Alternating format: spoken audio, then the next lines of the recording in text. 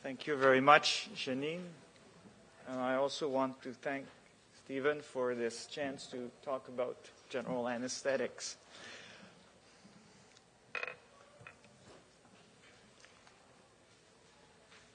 My presentation will consist of 3 parts. First, I'll start with an introduction to anesthesia, the basic pharmacology of general anesthetics, and how anesthesiologists think. Then I'll present some functional imaging studies of anesthetic action that are aimed to understanding how anesthetics produce unconsciousness. And these studies will highlight the role of the thalamus. Do you hear me correctly? Okay. And last, I'll conclude with recordings of fast neuronal oscillations in the rat thalamus to explore further the role of the thalamus in anesthetic-induced unconsciousness. Well, it's common knowledge that general anesthesia involves a reversible suppression of consciousness. And therefore, it provides research opportunities for the study of consciousness, whether your primary interest is to understand how general anesthetics work, or whether your primary interest is consciousness, and you take general anesthesia as another opportunity to look at what happens when consciousness is obliterated. Now, of course, my view on consciousness is, as you undoubtedly all know, is a very complex concept and entity. Most of what I'm going to talk is about consciousness as a state, as opposed to discussing the content of consciousness and the experiential experience. Well, first, a bit of history. Modern anesthesia was really launched in 1846 in Boston by a public demonstration by William Morton, a dentist, circled there, who publicly anesthetized Mr. Abbott for resection of a mass in the neck.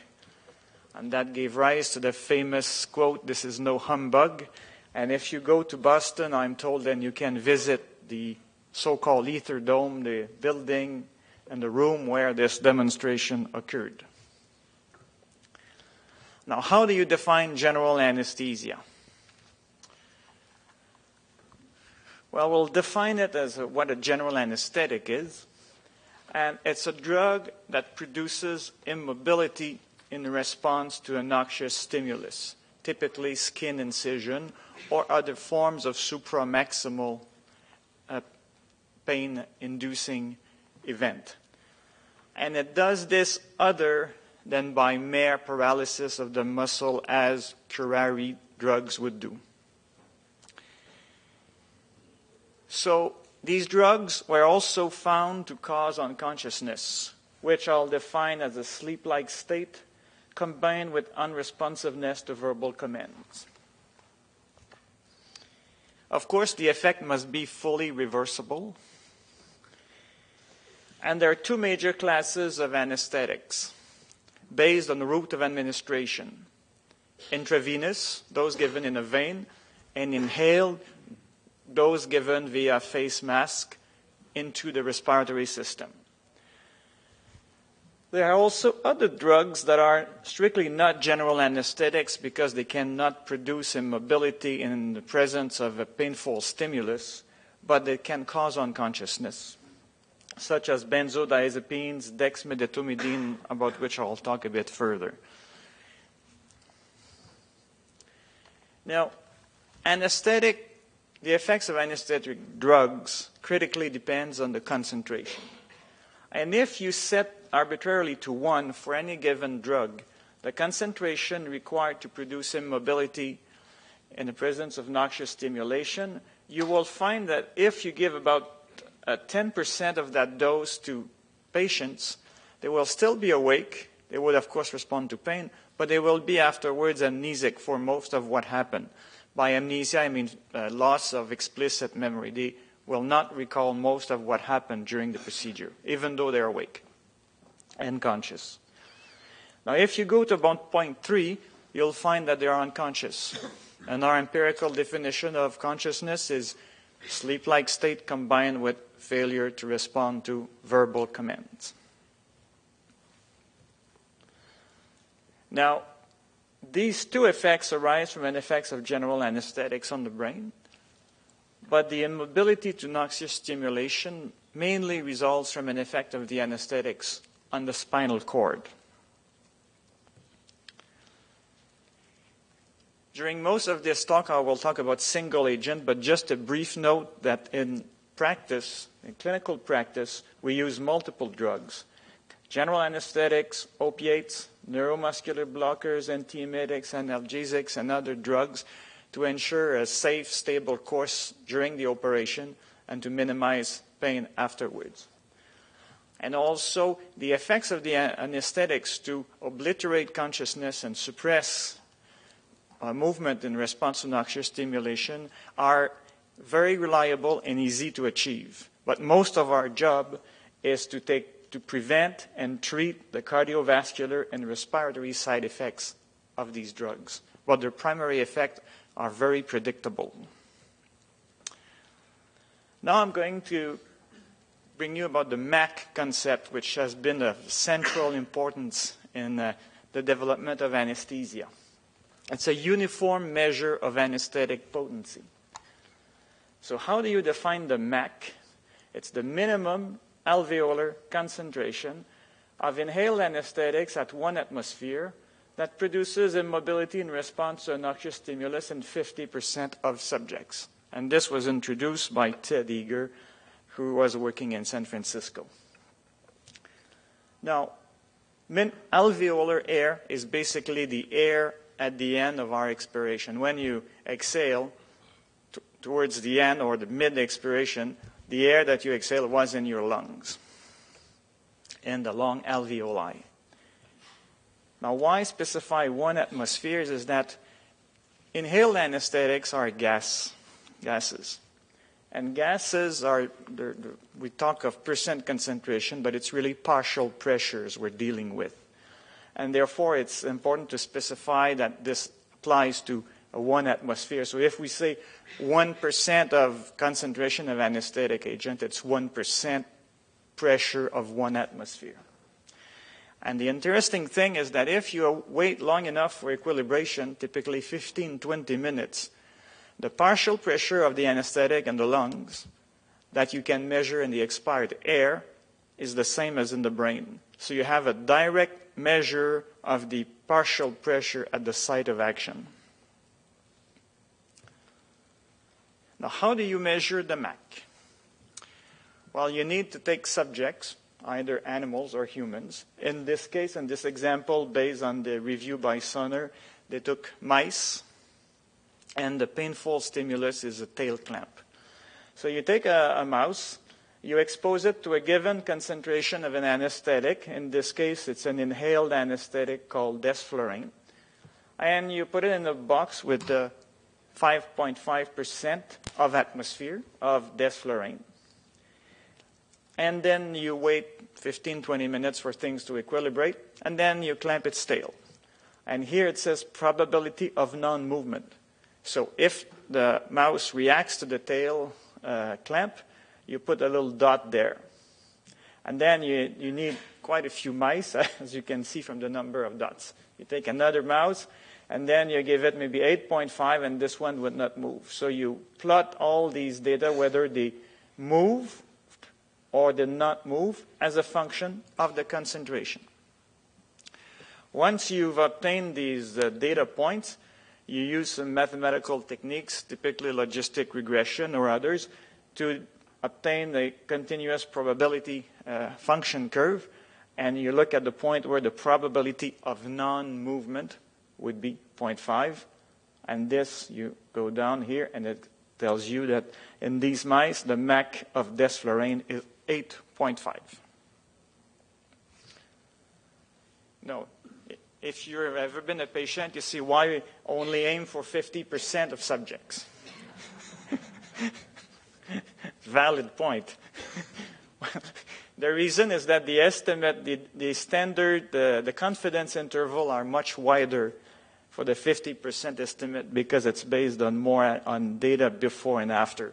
But rest assured, in clinical practice, we have ways to aim for the 95% MAC or even 99%.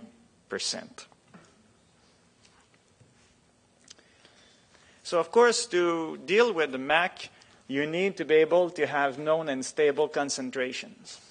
So for inhaled agents, those that are given via the lungs, it's easy because we have wonderful monitors that give us in real time, like on the monitor screen, the actual concentration inspired and expired. But for intravenous agents, it's not possible because you need biochemical assays that take a few hours, or at minimum a few hours, but typically it's a few weeks.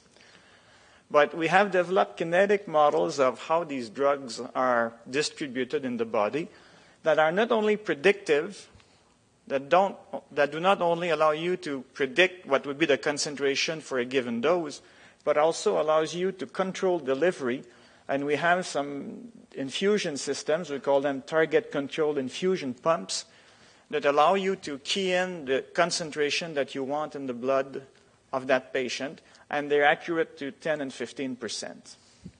And therefore, you can do the MAC equivalent for IV agents. We call it effective concentration 50.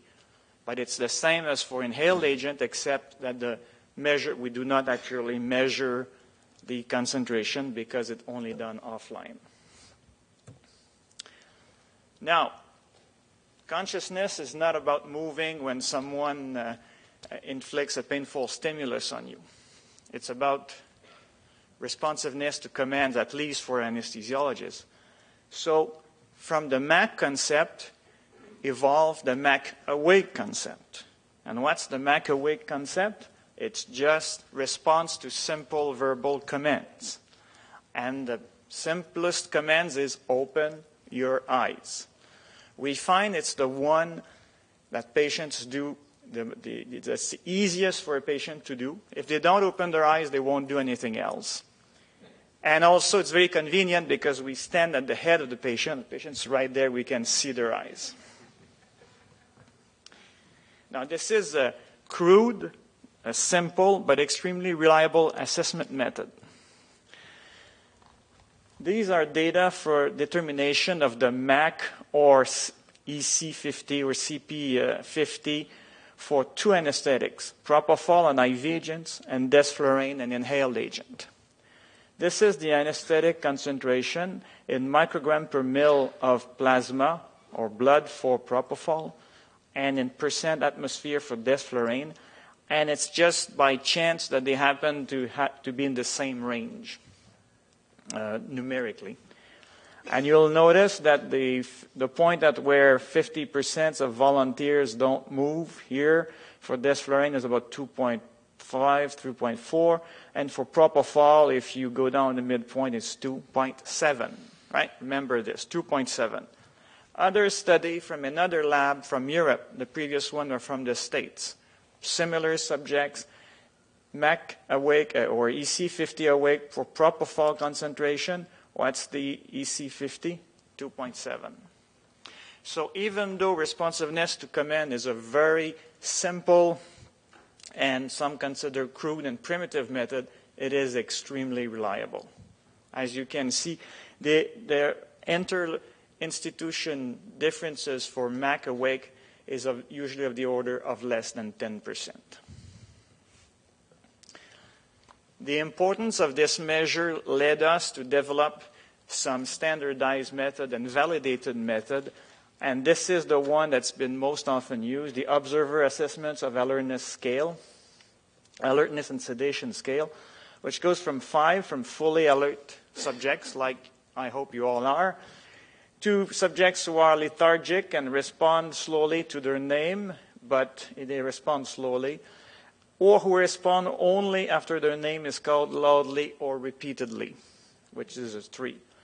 And some subjects will respond only after they've been mildly shaken on the shoulder, or some even will not respond to that and they will get a 1. We consider someone is unconscious if there are less than 3. And by repeated forceful verbal command, it says, sir, open your eyes, sir, or madame, please open your eyes now. If they don't do it, then we consider the unconscious. And it works. Anesthesiologists were like the old sailors in the time of that wind was only powering ships. We have a very good empirical knowledge of what the phenomenon of consciousness is. We can predict when subjects will regain consciousness.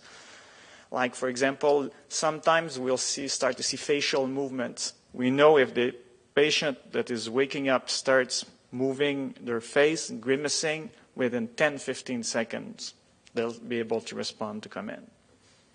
So our empirical knowledge is pretty good. Our basic scientific knowledge is another issue. Now I'm going to talk about functional imaging to understand functional imaging. So, of course, how do general anesthetics work and how do they produce consciousness is a complex, very difficult question. And when functional imaging became available, it provided a wonderful opportunity to look at that. So the first studies were done by Alcaire in 1995, and they looked at propofol anesthesia in 6 subjects, PET imaging with FDG, which gives you a direct measure of cellular metabolism. And they found that general anesthetic reduces metabolism in the cortex and subcortical areas, more so in the cortex, but did not find any regional differences. 2 years later, they did the same thing with isoflurane, an inhaled anesthetic, and they found a similar thing, a fairly profound reduction in brain metabolism, against uniform across the brain. The same year, Vesselis and his group did, for the first time, use blood flow measures using water labeled with oxygen 15. Midazolam is not, strictly speaking, a general anesthetic, but if you give enough of it, patients will become unconscious. And they're the first, to my knowledge, to have reported that there's a global reduction in cerebral blood flow, but there are also areas that appear to be more affected than others, such as the thalamus and the posterior part of the brain.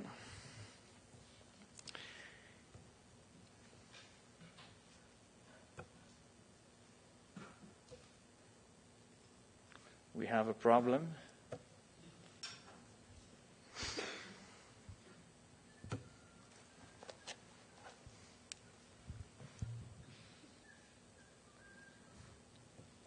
Why is this freezing?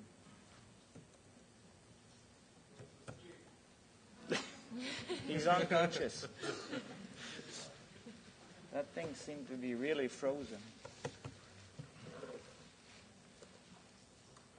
Okay, that will unfreeze it. So at that time, I'm just recovering from the shock. At that time, we decided to use a different approach, whereby we would, instead of using just comparisons between awake and anesthetized, we said, why don't we look at different concentrations we chose propofol and blood flow studies, but we said, why don't we look at different concentrations of propofol such that it would produce light sedation, just nicely relaxed, moderate sedation, a bit somnolent, none of you is, and unconscious, unresponsive to verbal commands. And the plan was to look at areas of the brain whose blood flow would be reduced proportionally to the drug concentration. And this is what we observed. We're a group. My colleague Pierre Fizette was the first author. And what we found was that the thalamus, again, and the midline occipitoparietal area were the areas really where the blood flow was significantly reduced as a function of propofol concentration. This is a T-map showing significance of the correlations, and this is corrected for multiple comparisons. Also, the orbitofrontal appear to be involved in this paper. These findings have been replicated a lot. For example, Kaisti in 2002 did a somewhat similar study, except that they just did a simple comparison awake versus anesthetized. With propofol, you see the similarity of the effects is quite remarkable. Sevoflurane, similar findings again, at least for the propofol, and the occipitoparietal midline area. And there's been over 10 papers, I would guess, that consistently revealed these findings. Now, how do you interpret these very reliable findings is a difficult issue. First, you have to make assumptions that flow metabolism coupling is preserved in the presence of general anesthetics.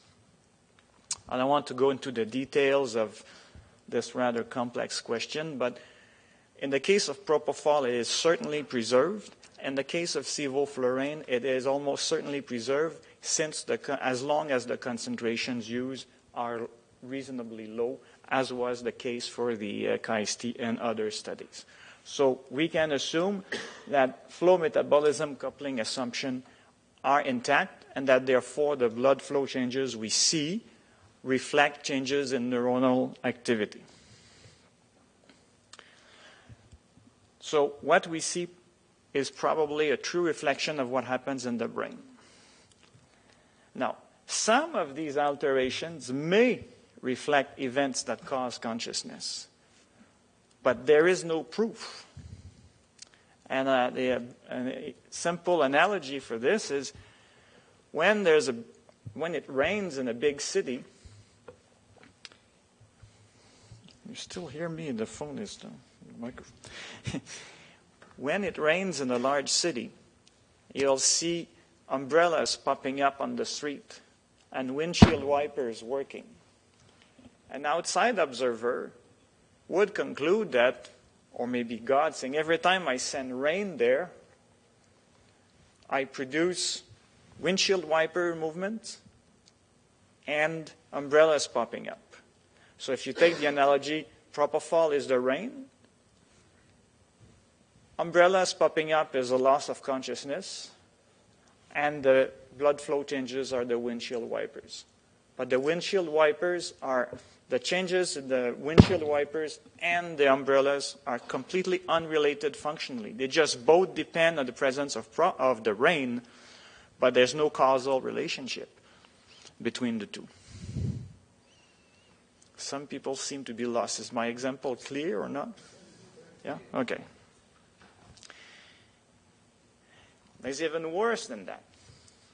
Some of these alterations may be the consequence of losing consciousness. And that applies particularly to the parieto-occipital midline area. Amir in the previous talk talked about the resting network. Well, the cuneus, precuneus area, the midline and the parieto-occipital area, is one area known to be heavily engaged in daydreaming and mind wandering. And perhaps the changes we see has nothing to do with causing unconsciousnness. It's just you lose consciousness and you stop mind wandering.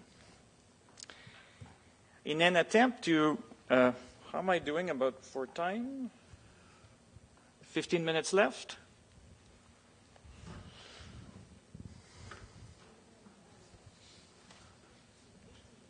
Oh, even better. In an attempt to establish a stronger link between the observed behavioral changes and blood flow changes, we decided to take advantage of a drug called physostigmine, which is an inhibitor of the acetylcholinesterase in the brain, and it increases acetylcholine in the brain. It's somewhat similar to Aricept that is used for symptomatic treatment of Alzheimer's dementia. We found that if you give physostigmine to human subjects anesthetized with a steady concentration of propofol, they wake up. They open their eyes and they can follow simple commands. And we have recorded their electroocculogram to prove it. This is from a single subject. You see, during baseline, you tell the subject, open your eyes, and the subject opened their eyes. And you see here as it produces a deflection of the electroocculogram. Now, if you anesthetize the subject with propofol and give them normal saline, well, they just keep not doing what you ask them to do. But if you give them physostigmine, after 5-10 minutes, they'll start responding to command. Of course, it takes them a bit longer, about almost a second and a half, and their eye opening is less brisk, but they do open their eyes. They can even count. So by definition, they have regained consciousness, even though the concentration of propofol in the brain is the same. So our design was we decided to use human volunteers. So we obtained here blood flow PET scans during baseline, 2 scans, just in case one would be problematic with artifacts.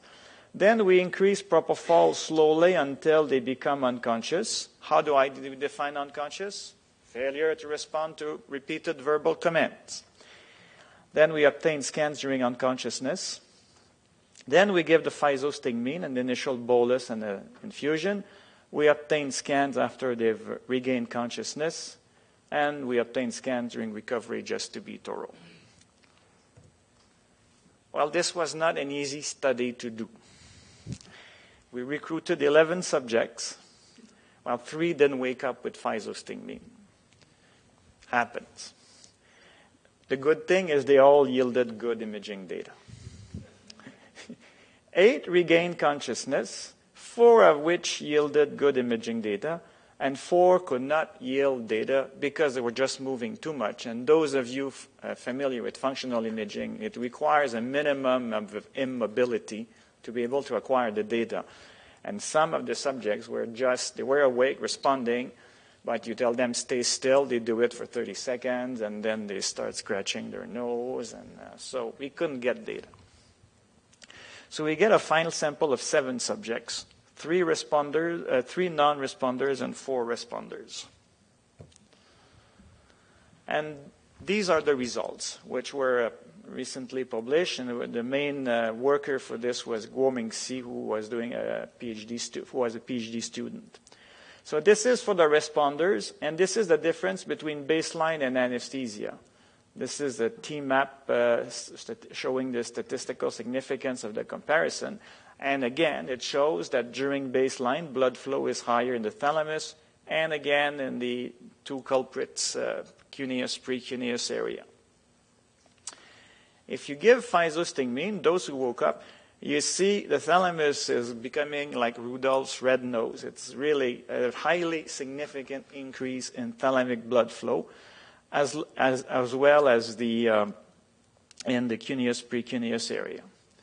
And if you do a conjunction of these 2 data maps to find the voxels that showed a significant increase for both contrasts, you find the thalamus and the precuneus. If you look carefully, you'll find out that this is just at the border of the fissure that separates the parietal from the occipital lobe. So the cuneus is not involved, it's really the precuneus. The non-responders showed similar findings during baseline anesthesia contrast, higher blood flow in the thalamus and cuneus, precuneus, but no activation of the thalamus after physostigmine and no return of consciousness. So we concluded from this that these changes affecting the thalamus and the precuneus appear to have something to do with the level of consciousness. It's still not possible to say whether it's the cause or the consequence, but at least this establishes a stronger relationship, a functional relationship between the 2. We think that given the known role of the thalamus in arousal and maintenance of consciousness and the remarkably highly significant increase, we think that probably this is the activation of the thalamus contributed to the return of blood of consciousness. For the cuneus, we don't know. It might be simply the consequence of regaining consciousness and being able to engage in some form of mental imagery. But also this area has been shown to be implicated in general awareness. A group, Alkayer and collaborators from Finland, in a recent paper, used a somewhat similar approach using an anesthetic called dexmedetomidine. In fact, it's not an anesthetic, it's a sedative rather, which is a selective alpha-2 agonist. And apparently, I've never used this drug, but you can awake someone during a constant infusion, just like we use with physostigmine, but just by shaking them. You shake them a bit, and then they become able to respond to command for a few minutes. And they use a complex multivariate analysis technique to identify the voxels that correlated with the level of consciousness. And these are their findings. You see the design score contrasts the return of consciousness compared with the periods when the subject was unconscious before or after. And what they found is that the brain areas that correlated with the presence of consciousness, again, the thalamus, not much involvement of this area, but involvement of the thalamus, brainstem, and anterior cingulate gyrus. So I don't want to discuss this new finding, but I'm just going to focus on the fact that once again the thalamus appears to be implicated. Now, of course, these measures of blood flow, as Amir indicated, provide an indirect measure of neuronal activity that depends on intact blood flow couplings.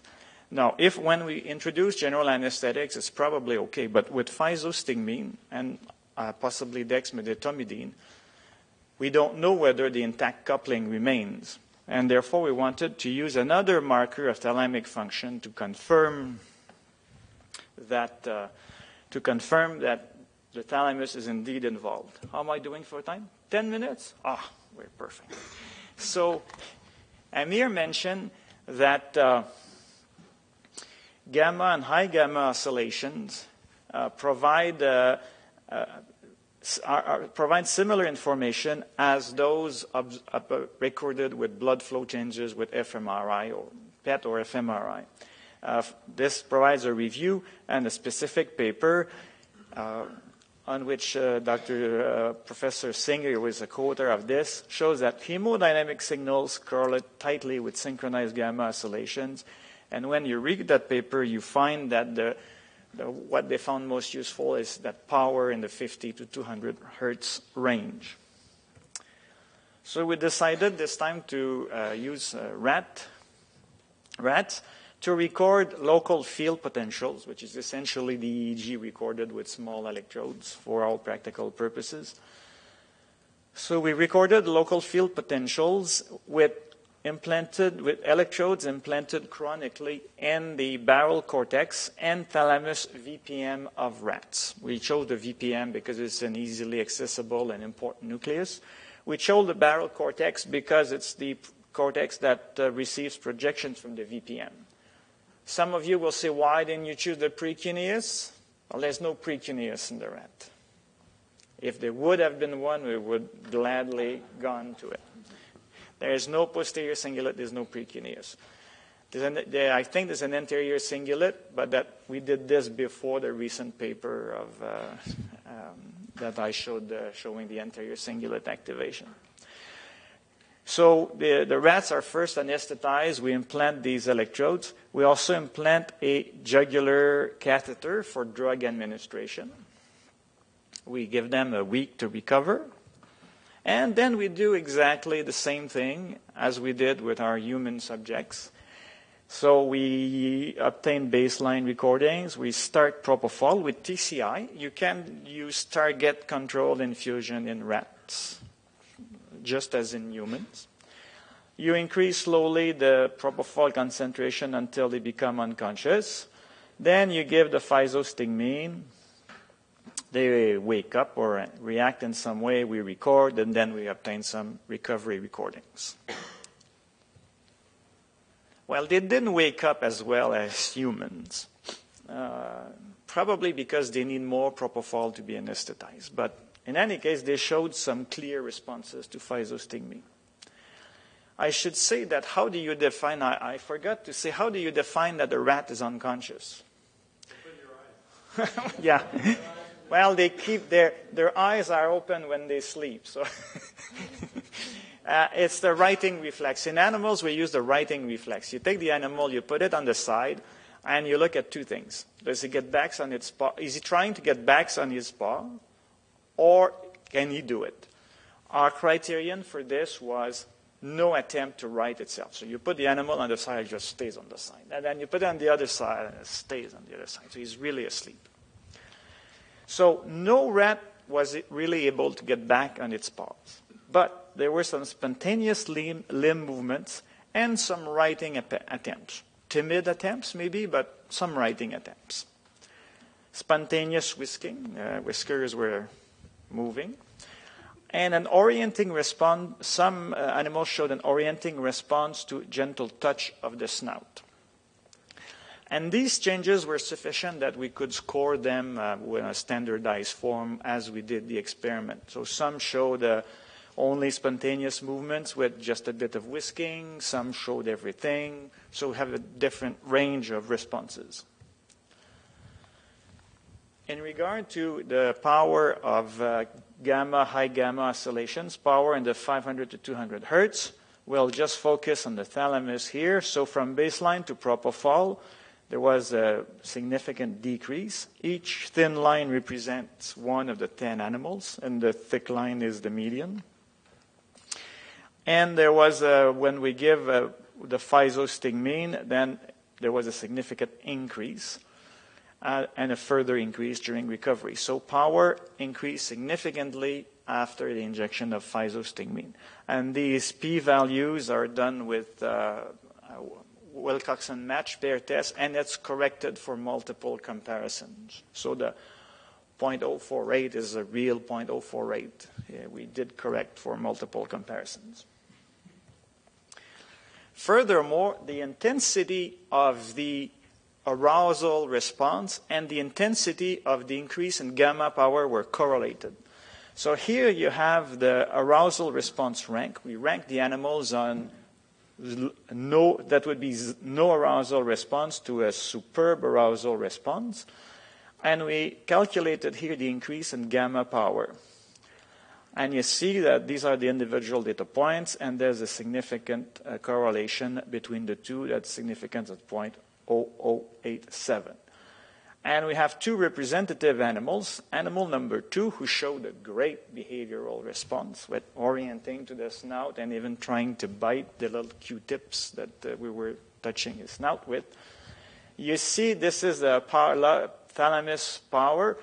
This is anesthetized condition, power and in the anesthetized condition from 50 to 200 hertz. And red is physostigmine. You see there was a clear increase in the power in this. Rat number 4 was less cooperative, showed a minimal response. And you see here there was a minimal, even no clear increase.